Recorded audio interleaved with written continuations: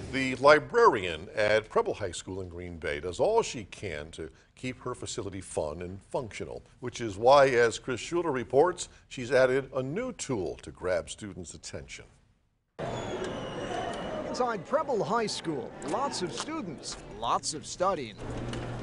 But for the past week, when Ella Kampf visits the library, she not only studies, she works up a sweat. I can just rest my arms right here. They have a arm rest right here for your forearms, and it engages all your lower muscles, so it's really nice to exercise on. This is an Exerdesk, combination desk and exercise bike. Here because of librarian Lori Barber. It's been used every hour since we put it up. An innovative thinker dedicated to keeping her library fresh. I wanted to give the kids a different opportunity to utilize the library and to learn. Barber bought the Exerdesk from proceeds from the Hardcover Cafe. It started back in 2014 as a way to fund library improvements. I bring out a Keurig and I make homemade biscotti for the kids every Friday. I charge $1 donation for the biscotti and $1 for the coffee. In the past, the money's been used to buy comfy chairs and high-top tables. She's always talked about how this year I'm planning on getting this.